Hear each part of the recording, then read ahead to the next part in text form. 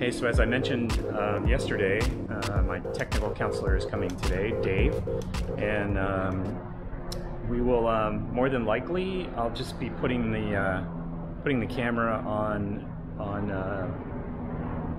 just kind of do a time lapse, and I'll ask him first, you know, how comfortable he is in front of the camera.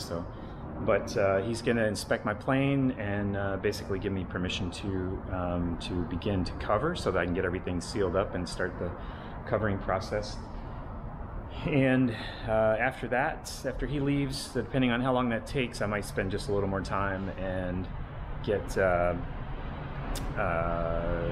work on this headrest a little bit more. So, all right, so he'll be here pretty soon, and this will be a big step today. All right. So this is my technical counselor, Dave, and I thought it would be best to just overdub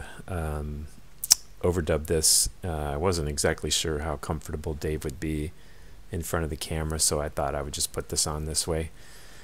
So we've been taking just a general view of the whole airplane, and just sort of explaining to him kind of some of the principles of the design of this airplane.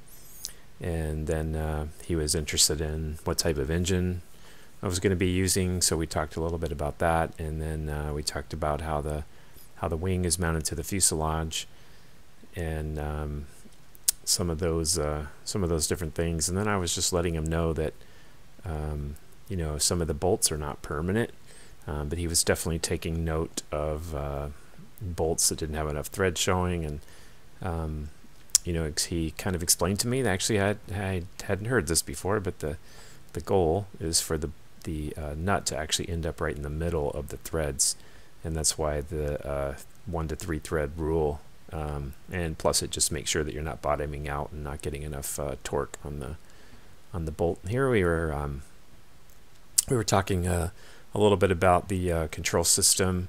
How he hadn't seen the Teleflex cables before used for operating all of the control systems. Made the comment that they're probably quite draggy, which I'm sure was true, especially the ones for the ailerons that are sticking out the side of the fuselage. And then we were kind of discussing the mount that I was working on for the headrest. We were talking about the gasculator. He actually was suggesting that the gasculator be moved to the firewall, and the only challenge I have with that is that it's no longer at the low point of the system when the plane's at rest in the hangar, and at least this way water is going to drain back from the firewall to the gasculator, and water is going to drain from the tanks down to the gasculator where I have it positioned. So I realize having it in the cockpit is not ideal, but anyway, the visit lasted about 2 hours, and he made a joke there about my IFR panel, which was kind of funny. And we're over here doing some paperwork, and you saw me taking some notes earlier on some of the things that we talked about, and some things that I needed to just take note of. But the best part of all is that he felt like I was ready to. All right, so Dave is gone, and that was a pretty good visit. I have my yellow form.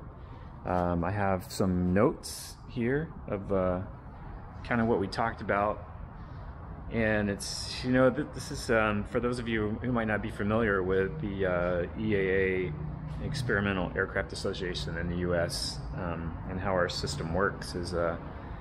You get a visit from a technical counselor. In this case, since I have you have to have a visit before you close anything, and since everything in my plane is open, you can get pretty much to the point of covering the plane before you get a visit. And there's a form that gets filled out and filed, and then there'll be another visit later after I get things sealed up and covered, and that'll be more, you know, kind of a bolt by bolt inspection, since I'm only partially assembled and I already had some notes about a few things that I needed to pay attention to. He basically was just supporting what I already had sort of figured out, although he did recommend that one of the things he suggested was that I go around and find some voids like here. You can see a little light through here, and just maybe mix a little Cabasil with the epoxy and kind of flow it into any of those areas that I can spot. And just, he said, just kind of start in one place and kind of work my way around the whole structure. There's like another one right here in this corner. I feel good about the joint, but it can't hurt to just fill in some of those little voids. And the he gave me some things to think about as it relates to the gascolator. He really recommended that I move it to the firewall instead of having it down by my feet, and then just putting a fuel selector switch just in the cockpit, which would be super easy to accomplish on that vertical member. I actually have it here somewhere. I've already purchased one that I didn't use because I was going to put the gascolator down there, although he highly recommends moving it to the firewall. I'm going to definitely put some thought into that and see what I think about that, and potentially having the fuel pump kind of in the location where the gascolator was going to be, but I'll figure that out. But since I'm lightly assembled, which means I don't have very many bolts that are already kind of permanent. An example of some that are installed are like these two right here. Those are installed already because the backside of that bolt is inside the D-tube. So, and like these are installed. You're required to have 1 to 3 threads, no more than that, no less than that. This is an example of a bolt that I just had laying around that I threw in here. Then there's no threads coming out because it's just temporary, because I knew I was going to take the wing off anyway. The bolts that are holding this bracket here are what the plan calls for. I believe they're number 6s, but you can see there are no threads coming out this side. So those need to be 7s or 10s with washers, whatever it takes. The same for out here at the tip. This is the bolt that the plan calls for, but this bolt is not enough. So he just recommended that I start in one place, work my way around, make a list of the bolts that have been identified in the plan as something that are incorrect, and then write what I need to do. Like right wing tip bearing bracket bolts need to be, you know, AN 7s rather than 6s. And just go ahead and make that list for myself all the way around, so that when it comes time to assemble things back together, I don't lose track of.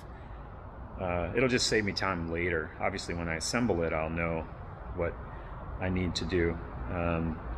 But, you know, this is a bolt that goes in prior to covering, so you want to make sure you get that right before you cover that up. So anyway, there were some other few other things that he mentioned. Not a whole lot. Most of all, he was pretty impressed with the airplane. Well, he was really impressed with the airplane, and he had never seen the design before, and he actually likes that a lot too. So yeah, so I am maybe gonna just bend a few brackets while I'm here. I've got this. This is dry now. I can get the staples out of this and make the brackets that are going to hold it in place. I've already got them sort of pre-made here. I just have to shape them and then bend them. But first I'm going to get the staples out of here. I'm going to spend just maybe an hour or so after his visit to just do a couple things, and yeah. All right, big step today.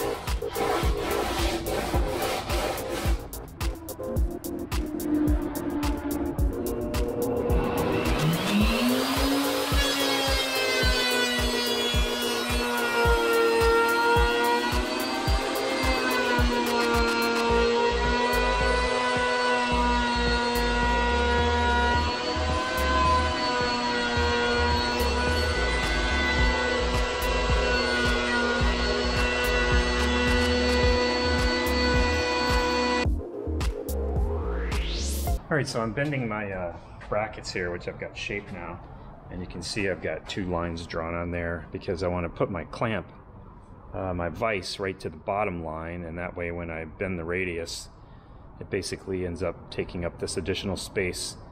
And then I end up with a little bit shorter leg, a little bit longer leg. The longer leg goes on the deck, the shorter leg goes up against the headrest. So just plopping that in there, put them on the line. And then my the front edge of my vise here, actually take my file and I just make sure that's round and smooth when I get ready to bend this over. So, and then I just start the bend with a crescent wrench, and I just put it right in the middle, and I bring it right to my other line here. Right there, and then I just get the bend started. Then I'm using a dead blow hammer, and I have a reference I made with my angle here, so I kind of know where I need to be. So I'm just using dead blow.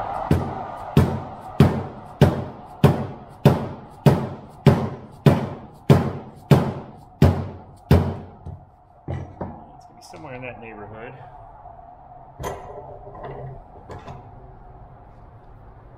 And you can see how that turns out right there. Now we go test it. You can see that I've already done the back 2 right here.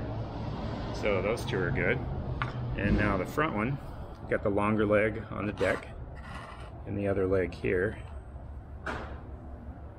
It's going to go about there, and you can see I've got to bend it just a little bit more. So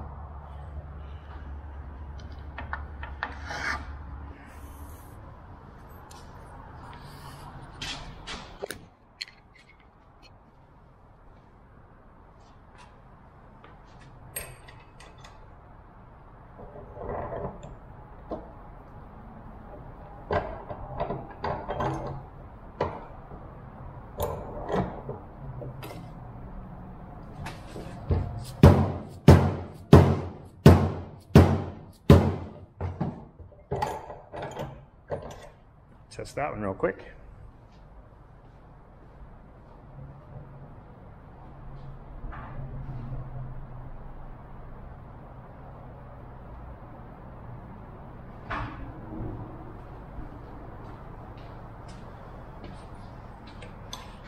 Has been the case every time. It is just ever so slightly overbent now, so all I got to do is just tug on it just a little bit with the crescent wrench, and it ends up being just right. So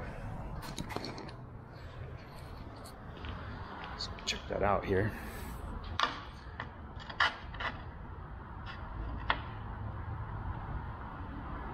Now we have a really nice fit. One more to go. Alright, so I marked my hole location for my nut plate. The front's going to have the nut plates, the back's going to have wood screws. And so now all I have to do is just center my nut plate on the hole. I can just sight that from the top here.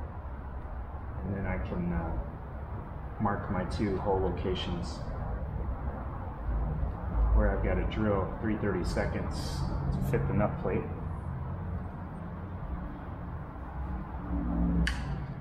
So I'll get my pencil here.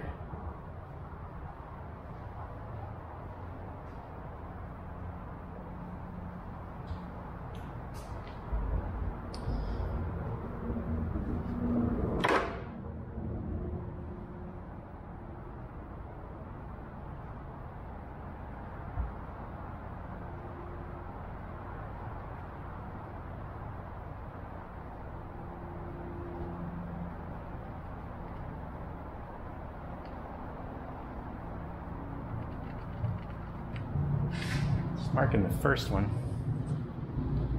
It's a nice small hole. I can get my center punch right in the middle of it there.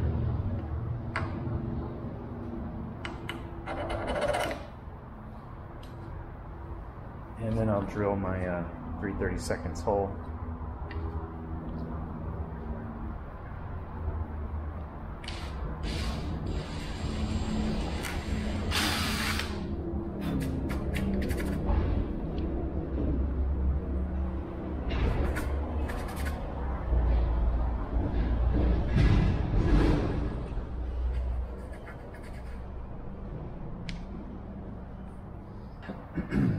Now what I'm going to do is bring the nut up from the bottom, the bolt, I mean, and get that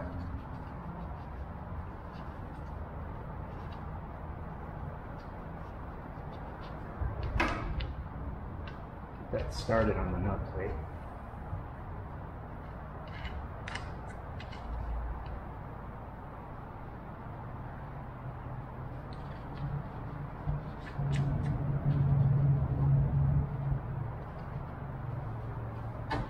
And then we'll just make sure we're good here.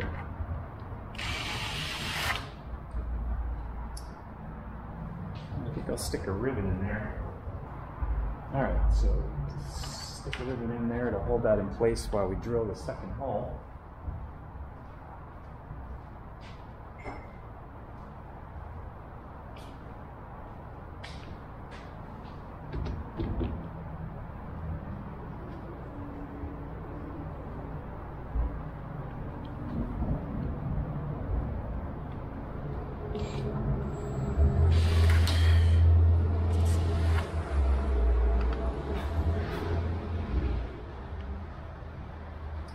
All right. Now when we get ready, let's flip all that around this way.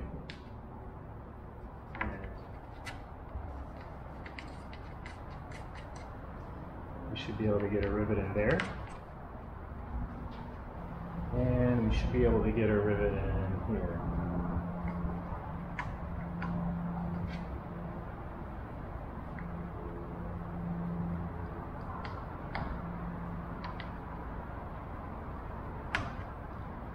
And we're all good.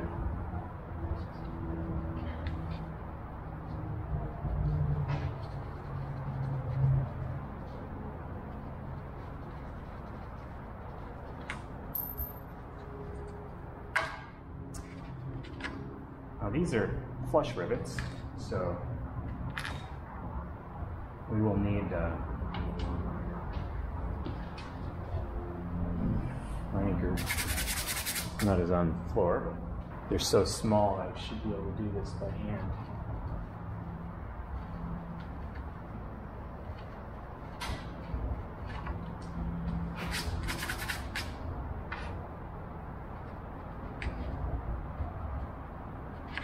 Much more.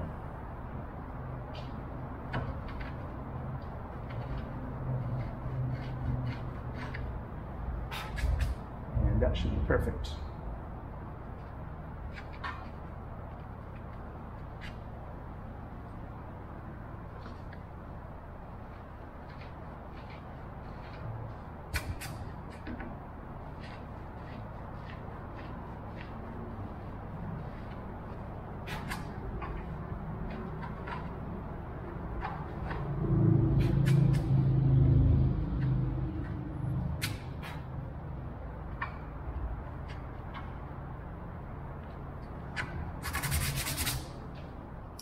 And then what I'm going to do is I'm going to harden those up with a little thin CA.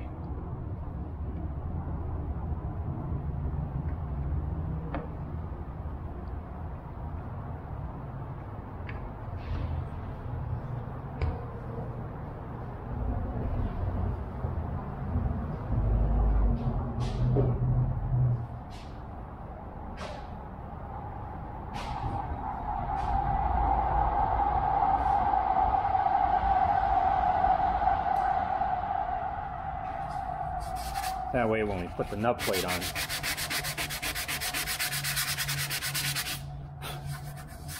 it won't sink into the wood as much. So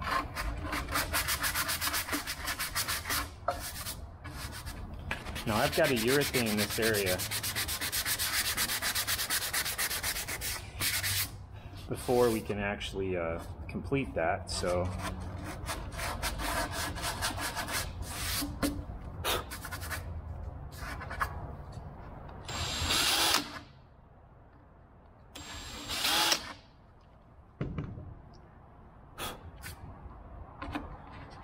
now when we put the rivet in there, it won't have a tendency to really sink in to the wood. It can only go, it might pull it pretty good, but those are only 3/32 for the nut plates, so it shouldn't be too bad. All right, so that one's done, and that's for, obviously, for this side.